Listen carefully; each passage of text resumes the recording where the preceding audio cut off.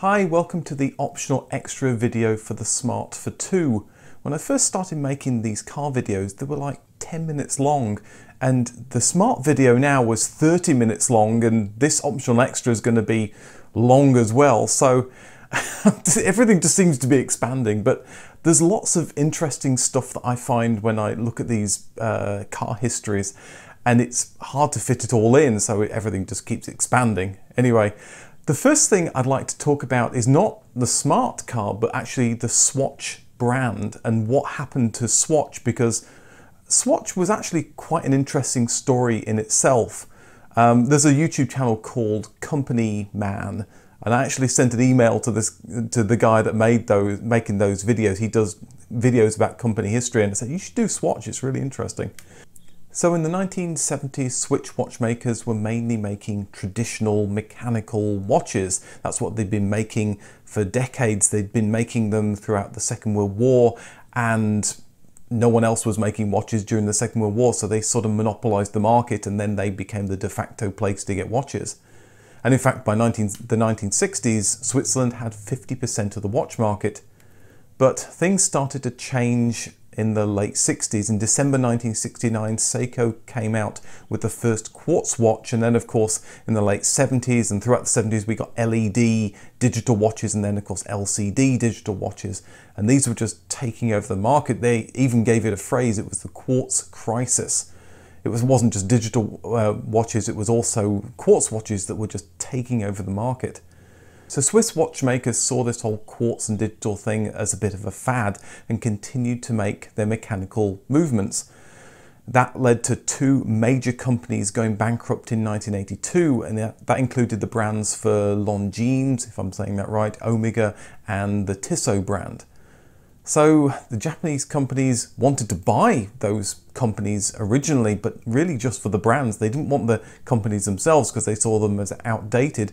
They wanted those brand names, which of course were still worth quite a lot of money. But there was value in the companies beyond just the brand names. One of the firms had made the switch to quartz and had actually patented a way of making very thin watches. So the man that rescued both of these Swiss watch companies was a guy called Nicholas Hayek, who'd been a respected manufacturing consultant to many of the Swiss watch companies in the 1970s. He did a deal with the banks to take over both companies and to take them private. So being someone who rationalized companies, the first thing he did was rationalize the production process so that these companies were now using 1/3 of the parts that they were using before to make watches. It was now obviously much cheaper to produce watches, but they realized that they could never compete with the Japanese companies on price. Japanese labor was far cheaper, so they used the fact that they'd switched to quartz watches. This one company had already switched to quartz watches, and that patent for making extra thin watches, they decided to just go with that and run with it. And then of course turn their watches into fashion items. So that's where the whole Swatch brand is created. And they sort of issued this whole digital LCD craze, which by the mid-80s had had a presence, but it had certainly gone down a lot from the late 70s, early 80s, where everyone was buying LCD watches because they were the latest craze. There's of course the bit in The Hitchhiker's Guide to the Galaxy where they talk about eight men are pretty clever because they've managed to work it out to make digital watches. And it really was the case. Digital watches were massive in the late 70s, early 80s, and everyone was buying them, even as high-end fashion things, which of course seems rather odd now. People have moved to analog watches and things like that. Anyway, so they realized, don't compete on price, compete as a fashion brand, and by having all these different fashionable watches, people would go out and buy several different ones, and indeed that of course came to happen. And some of these designs from way back when, from the 80s and 90s, can go for up to $20,000 now. These were originally $50 watches, and because they were relatively rare now, people still have a big demand for some of these watches. So by the 1990s, Switzerland is back to over 50% market share. Anyway, moving on to the smart car story. The Swatch team, when they're originally starting to create this car, they approached Fiat, BMW, Renault, General Motors and Chrysler, and every single company said, no, we're not interested. Volkswagen, of course, agreed to work with the Swatch people, but even then they decide that it's not really the right way to go. They create their own fuel-efficient city car, the 1999 Volkswagen Lupo 3L. 3L stands for the fact that it can do 3 litres per 100 kilometres, which is about 94 miles per gallon. On the combined cycle, if you do it at a steady 56 miles an hour, it gets even better fuel economy. And so they create a car that's very fuel efficient, but it's not so much compromised. It's a 61 horsepower engine, which is 45 kilowatts. That gives good acceleration, 14.5 seconds, and a top speed of over 100 miles an hour. It's a regular car with 4 seats, but it's much more fuel efficient, of course. It has lower drag than the Smart City Coupe, 0.29 versus 0.34. So if you look on paper, it's a much better car. It's more practical, it's a more fuel efficient car. And of course, it's a mass market car, which is what Volkswagen want to do. They don't want to go for niche plays, they want to go for the mass market. And of course, in that sense, they were probably right to get rid of the whole smart deal and move into something else. But the Volkswagen Lupo, for all its cleverness for fuel efficiency, it doesn't have the character and charm and the fun image of the smart two-seater. So Nicholas Hayek's Swatch team butted heads with both Volkswagen, and then when they joined with Mercedes, they ended up butting heads with them as well. I think the problem was that before they did the agreement, obviously both sides weren't talking about what they wanted from the car, about the future of the car and the things that they found important. And the Swatch team failed to do this not just once but twice, so they were obviously at fault that they were going to deals and not really realizing what they should be doing. I think the people from Swatch, and particularly Nicholas Hayek, were used to getting their own way, and so they just thought that they could do what they wanted, and essentially Volkswagen Mercedes would just provide the funding and also provide some of the car know-how, but they would provide the creative side of it. But the problem, one of the things I didn't really understand with Nicholas Hayek was when they were trying to create the smart brand, and they were looking for the brand name. He wanted it to have the Swatch name in it in some way, but Mercedes owned 51% of the shares of the company. They wouldn't want to use the Swatch name in any way because they'd have to use that brand name in perpetuity, and they would have to license it at maybe a heavy cost from the Swatch company. Why would they want to do that? They want to have complete control. So the Swatch founders wanted to have both hybrid and electric cars, but in the early 90s, this was really impractical, particularly for German and Swiss companies that weren't investing a lot of money in that technology. They were still using lead-acid batteries, which had a short range and were very heavy. They still didn't have the innovations in motor technology, which had come by General Motors when they did work in the late 80s, early 90s to create some amazing innovations in motor technology that didn't need a gearbox. So when the Swiss team decide that they are kind of done with the whole Mercedes thing and they go off to make their own car, this thing called the Cree-Sam, it only had 43 miles range. It was using lead acid batteries. It only had a 52 mile an hour top speed, and nobody wanted that sort of thing. It was a tiny car with sort of 2 people behind them. No one really wanted a car like this.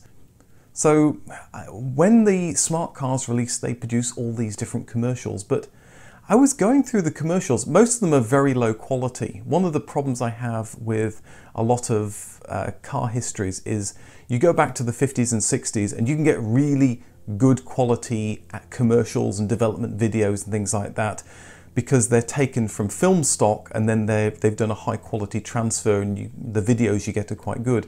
And then you hit sort of the 80s and the 90s and even the 2000s where they've transferred these adverts from low quality videotape and they're just awful. So you get this period where things are terrible, and then in the last 10 years things start getting better because they're just digital transfers and everything's 720p or better.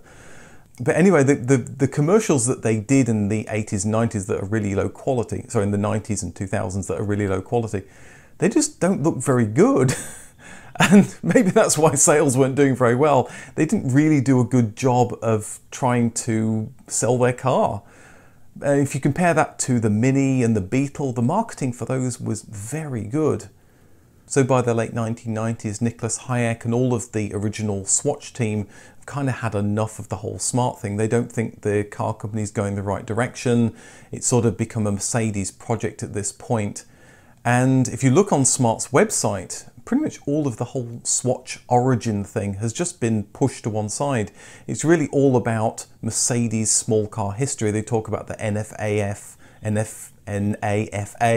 concept in the 1980s and things like that, and the whole Swatch thing is just sort of pushed to one side.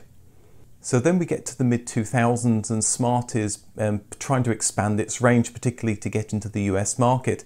And so they're producing the Smart 4 More SUV. And there were a couple of images which I found, but there were several other images which I couldn't use because they were, on another website and they're not things I own. But somebody discovered a whole load of the prototypes in a garage, and I'll provide a link in the description so you can go and take a look at those images, because they're really quite fascinating, some of the things that they were trying to do and actually show sort of real cars that were very close to going into production.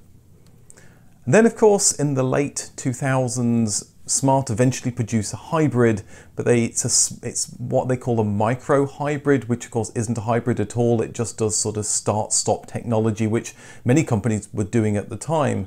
But they weren't the only company to try and use this whole micro hybrid brand name. Ford also did it with the Fiesta, and parts supplier Siemens VDO made the technology and were also using that same brand name.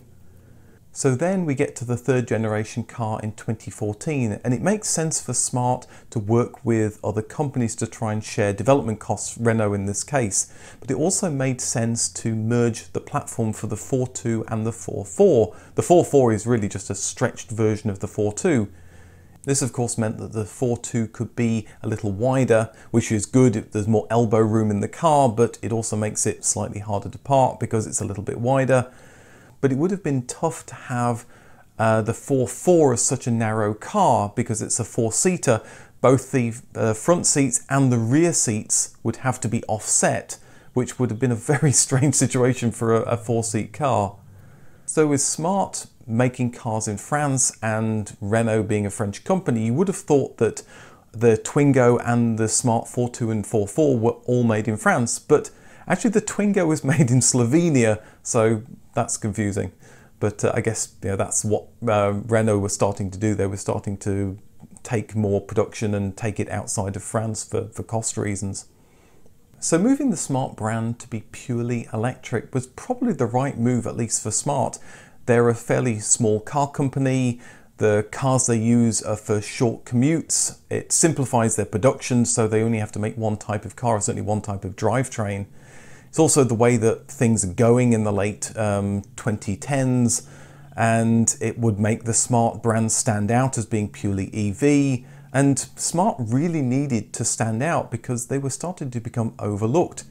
But the Smart electric cars that they made only had like an 80-mile range, and that's hard. Nissan's Leaf had a similar range, and people are moving to cars that have much larger EV ranges. 200 to 300 miles is becoming the norm now.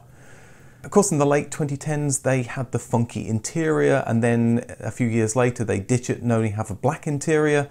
Maybe that's because no one was buying their funky interiors, and maybe we all seem happy now with boring black interiors and white, black and silver cars. But at the end of the day, a car company just has to chase what people are buying, and so maybe that's why they decided just to go for a black interior.